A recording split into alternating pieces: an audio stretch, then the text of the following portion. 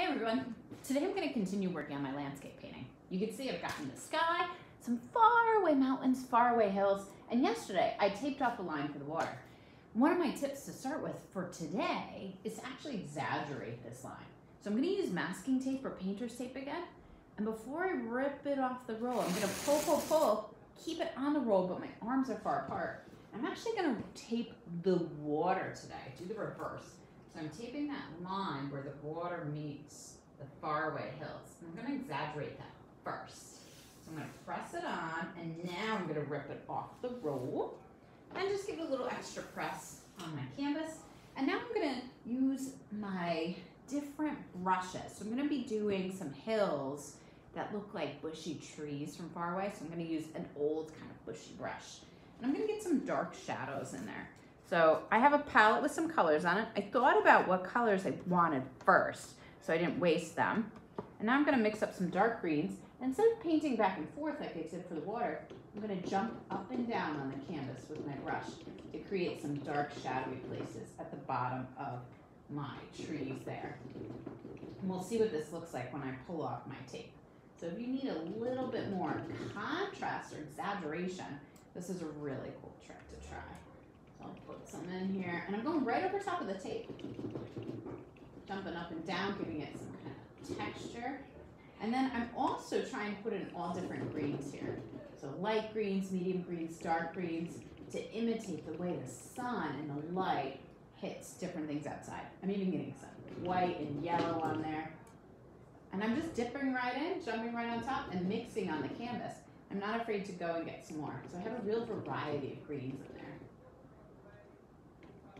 And it also creates a sense of depth because I have my close hills, my far hills, and things that are closer tend to get a little bit more, have a little bit more contrast. And you can see more details. Let's do a little bit in here. And then I want to peel the tape off and see what it looks like. I'm really excited. Put my palette and my brush down. Let's see what we got. I'm going to peel the tape off. Oh, there we go. That was the contrast I was looking for. Then I just get rid of this tape. And today, I also wanted to show you how you can create some hills that are closer, or another thing that you could do is also make this body of water much smaller. So it can become more of a pond or even maybe a river.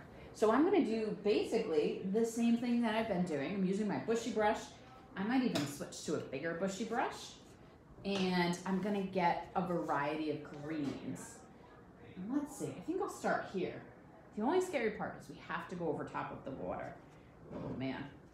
So I'm gonna start with some dark greens today, I think. Your choice, what you wanna start with. And I'm gonna jump up and down, and I think I'm gonna make an island in here of my greens. Whoa. Creating those dark green first, but I'm going to go back over top, and I can bring it down, tilt this corner here, and maybe I'll do the same thing over here. I'll get my greens, my dark greens, and I might even overlap. If you're feeling really brave, I'm going to overlap part of the background, really bring it in, and the more uneven it is, the better, the more realistic it'll look. And if I stop there, it kind of looks like there's two little hills here, and you can see a giant lake behind it. If you wanted to keep going, you could absolutely do that. But here's the scary part. I gotta cover up that water here. It's hard to cover things up in a painting, but it's also really great because if there's something you don't like that you've painted, you can cover those things up. So you could stop there if you wanted. Or if you're feeling really brave, you could really keep going.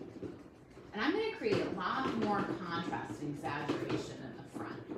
I'm not doing any big trees or details yet. We'll get to that in the next one. But for now, I'm just kind of planting the grass, growing the ground where my things will go. All right, so I have a dark base of green. Now I'm going to do some lighter greens over top. I'm not gonna completely cover my darkness now, but I wanna do some light greens on top. So I'm actually using a greenish yellow. And in some spots, I'm going to go back and layer. So you have the light spots, the dark spots. Some areas it mixes more, so you might like that. Or you might want to go back and get some more yellows.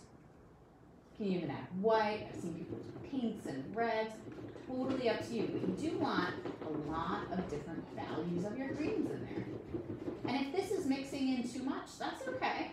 I can go back tomorrow or later in the day when it's drier, and I can add even more layers, and they'll stand out even more once they dry a little bit. And if you feel like it gets too light, well, go back in with some of your dark shadowy colors. You can make some of those areas darker again. This is your world, as Bob Ross says. And I think I'll stop there for now. A little white. And that's how I create some closer hills and make my water a little bit smaller. Don't be afraid to overlap your water. Don't even be afraid to overlap some of those background hills when you do it. You can stop, just do one side, you can do both sides, you can fill in the middle as much as you want. This is up to you. Some people even leave this completely blank and they don't have any brown there. Totally up to you. Happy painting, everybody. Enjoy.